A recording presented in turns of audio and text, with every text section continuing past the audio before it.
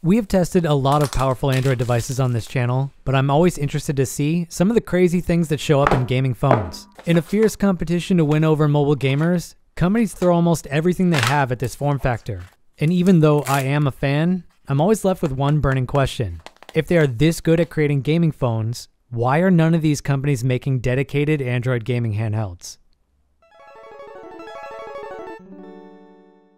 Today, we're going to take a look at one such company that I think could really make a big impact on the Android gaming handheld market if they wanted. Each company has its own strengths and weaknesses, but I'm going to go over the things that I think Black Shark does well. The first thing that I think they do well is in their user experience, and Xiaomi is more to thank for this than anything else. This is my personal preference speaking, but I think MIUI is one of the top 3 UIs on the market today. Black Shark has some slight changes to that MIUI experience with what they call the Joy UI, but they are nearly identical in all the places that matter. The device that I'm going to be testing today has 256 gigabytes of internal storage that is almost completely used right now for the games that we'll benchmark later in this video. Like many gaming phones on the market today, this phone does not support an SD card slot, which is a big shame. These types of phones always ship with display panels that can operate at a variety of refresh rates, and this one tops out at 144 Hz. Unlike PC gaming where you could take advantage of that high refresh rate, there are limited options on Android, but the higher refresh rate is nice to have in areas where it is supported. It wouldn't be a gaming device if we did not have some form of RGB, and the 5 Pro has a decent amount of customization that you can apply to the one on the back. I currently have my unit set to cycle through a variety of colors while the screen is active, but I also have customized the effect when the screen is off. The thing that I like the most about this light is the fact that you can have it react to the audio in the game that you're playing. This is a flex to the people around you since you can't even look at this light when you're using the phone, but I still think it's awesome, and I think they exercise some restraint by only putting one light on this phone.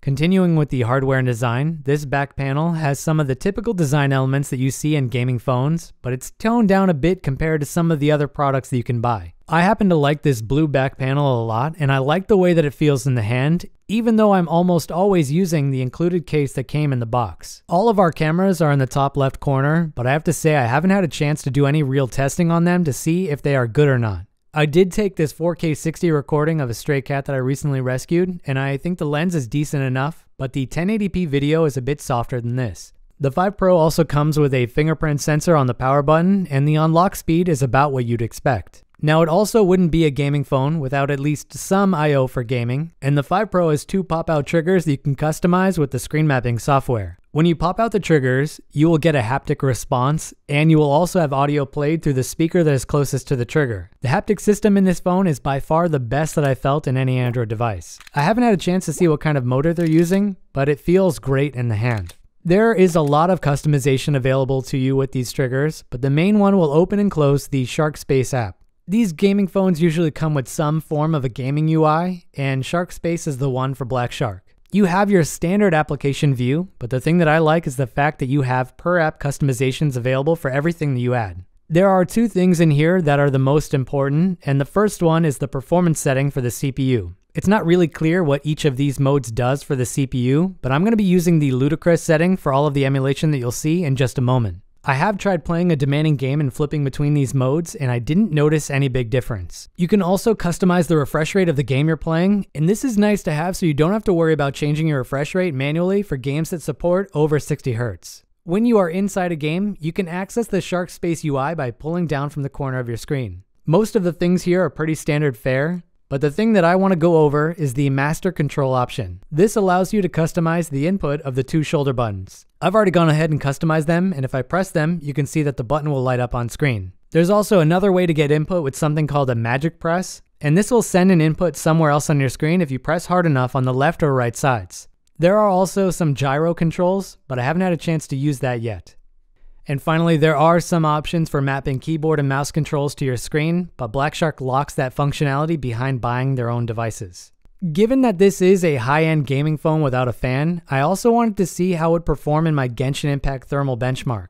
For the entire 30-minute test, the device never went under 60 FPS. The problem is that my testing application was not able to graph the thermal temperature of the CPU, but I did take screenshots to show that it topped out just shy of 60 Celsius. At this point, your device is hot to the touch, and the unscientific thermal camera shows that the surface temperature is over 50 Celsius. I attached the cooler and ran the test for another 30 minutes, and the CPU temperatures dropped to 52 Celsius, and the surface temperatures dropped to the mid to high 40s. The interesting thing about this test is that my GPU usage was higher on the Blackshark 5 Pro than it was on my Red Magic 7. I thought this would mean that the 5 Pro would also use more power, but I was surprised to see that it was almost using 3 watts less compared to the Red Magic 7. I also did a recharge test with the included 120 watt charger, and I got a full recharge in about 20 minutes, but I have seen faster charges online from others. So we've covered the software, hardware, and thermal performance of the Blackshark 5 Pro. Now it's time to see the gaming performance of this device. For these tests, I'm going to use all widescreen hacks and options available to maximize our screen space. Our picture is cut off a bit by the hole punch camera on the left side, but we still have a big area for emulation. I will also point out that I'm not using any cooling on this phone, so we may run into some thermal throttling issues when we get to the more demanding systems. If we run into any issues, I'll make sure to point them out as they happen. First up, we have SNES with the BSNES HD core.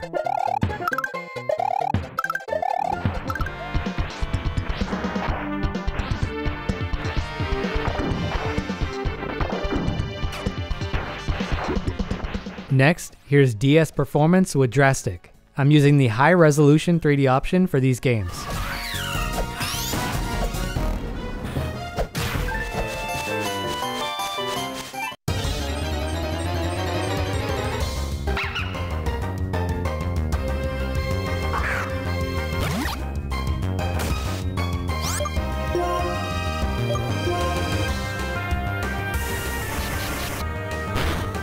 Let's move over to PS1 performance with the DuckStation emulator. I have the rendering resolution set to 5x native, and we're using widescreen hacks in PGXP.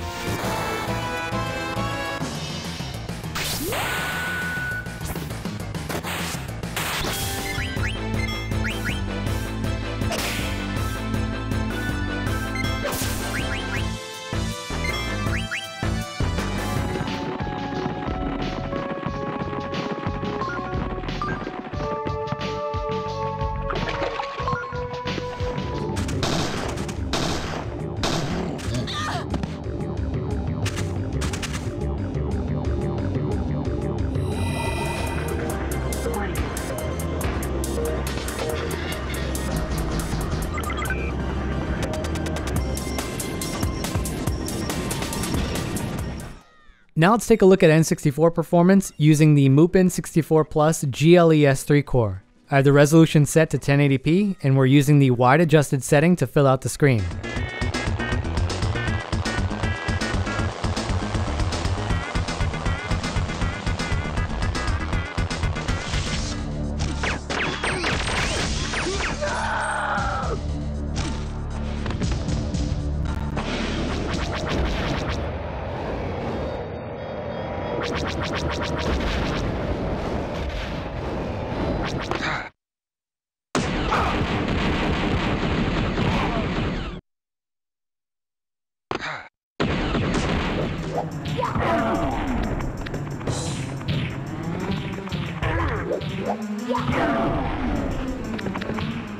Staying with RetroArch, here's Dreamcast performance with the Flycast core. I have the resolution set to 1440p, and we have widescreen hacks enabled. This computer's running wild. It won't tell me anything about the ship. The security lock is complicated. What a pain.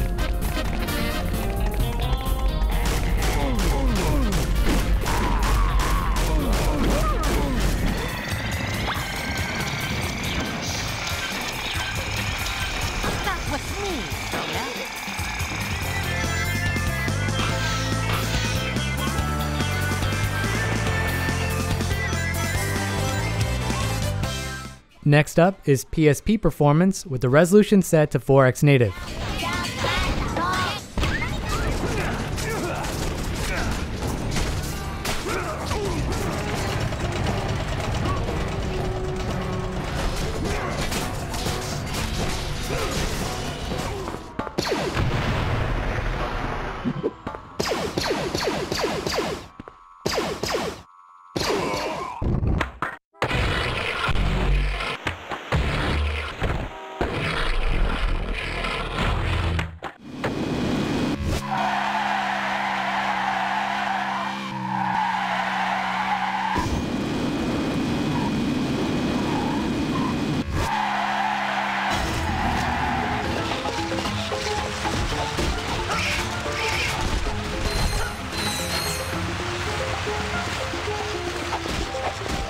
Now we're moving into the demanding systems, and our first one is 3DS with the Citra emulator. We have the rendering resolution set to 4x native for these games.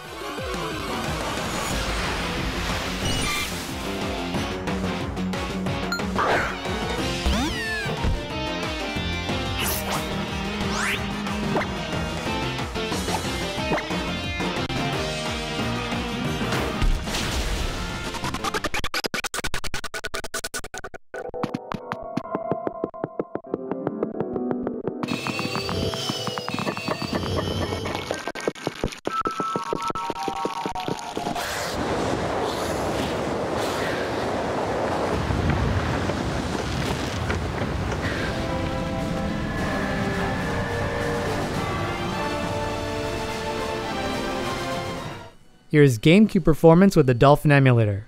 We have the resolution set to 1080p with widescreen hacks enabled.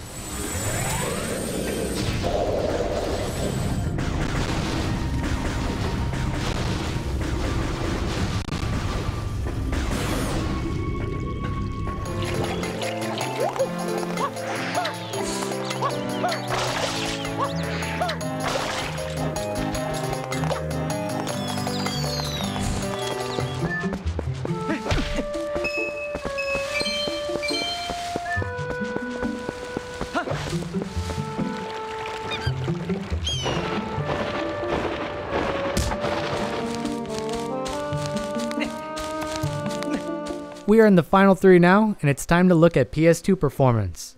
With the exception of this first game, I only set these games to 3x native, even though we probably have enough power to go higher.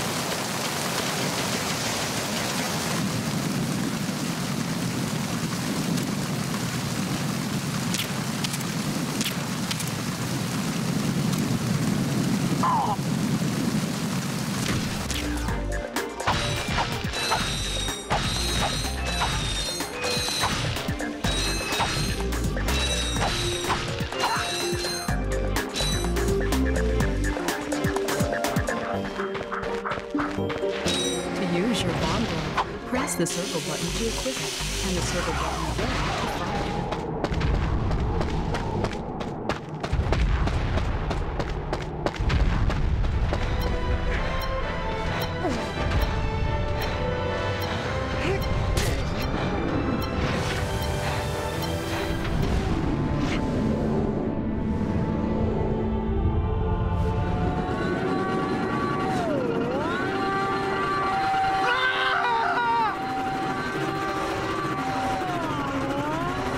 Towards the end of this section, I started to notice that the system was at the throttle limit.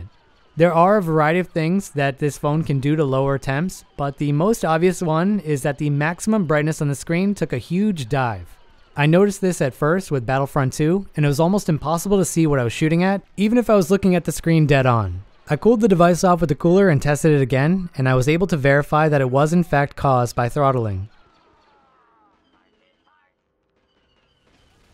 Let's move over to Wii performance with the Dolphin emulator again.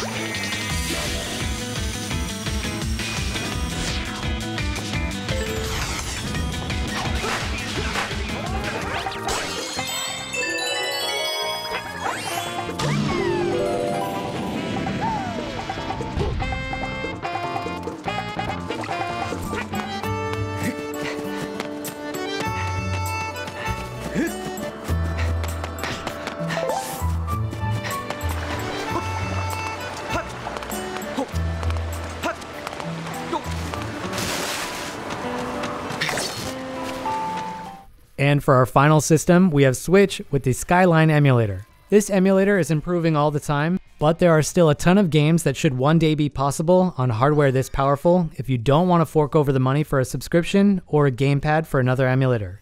Anyway, that's it for this look at the Black Shark 5 Pro. As you can see, this thing is a beast, and I think you can see why I'm shocked that these companies are not making Android gaming handhelds. If anyone could do an amazing job, it is companies like this that are bankrolled by large cell phone companies with easy access to the best ARM hardware available. I'm interested to know your thoughts down below. Would you buy a premium Android gaming handheld from companies like Black Shark if they were to make one? If you enjoyed this showcase, don't forget to leave a like and subscribe to the channel. It really helps out. Happy gaming, everyone. Taki out.